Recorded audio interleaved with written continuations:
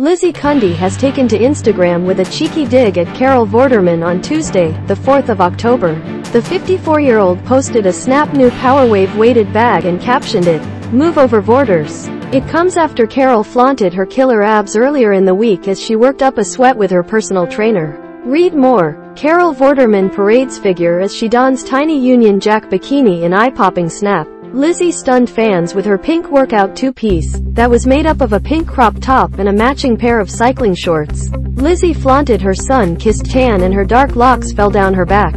The star wrote, "Wanna know my secret to keeping fit? It's my gym in one bag. My Powerwave weighted bag gives you the best workout you can ever imagine, where you can sculpt your body and increase your muscle strength in less time." She added, "I use it on my legs, do squats and lunges, all with this incredible weighted bag. Just look at my story. Watch me in action.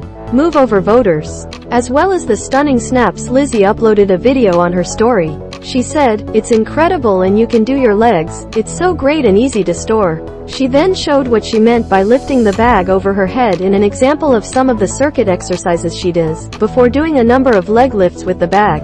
Earlier in the week, Carol showed that she was determined to keep herself fit and healthy as she draws near to her 62nd birthday.